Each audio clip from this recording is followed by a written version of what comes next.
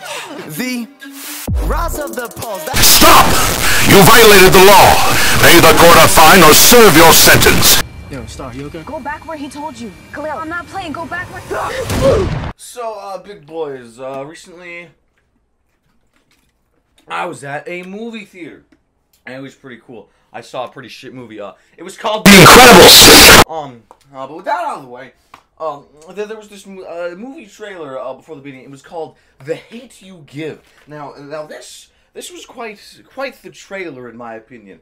I personally was laughing the entire time, and yeah, you'll understand that soon. So, the premise of this movie that I got from the trailer.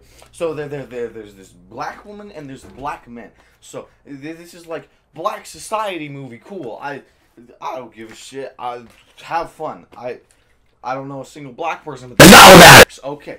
So they've best friends like their entire lives.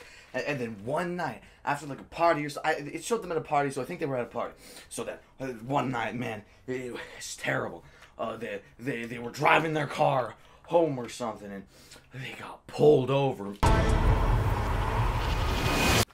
Man, I don't know what's gonna happen next. You gotta think, gotta be an intellectual to understand. But man, they got pulled over. And the cop's like, yo, nigga, get out of the car. The nigga's like, okay, I'll get out of the car. Out of the car. So he's complying. He's doing good. He's going strong.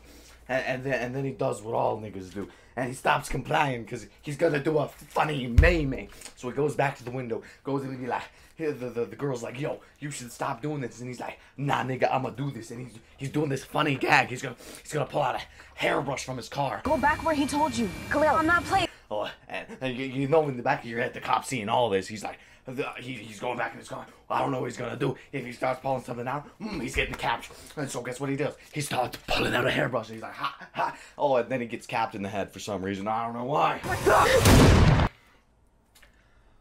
And so that's the basic premise of the movie. The rest of the movie is just like, shucks, he died. That's bad. Congrats, you figured out death is bad? But it was also his fault. All I'm saying is I'm really excited for this movie. I'm gonna see it day one. I'm gonna make a full review of it. It's gonna be great. I'm super excited. Yo, those kids. This is my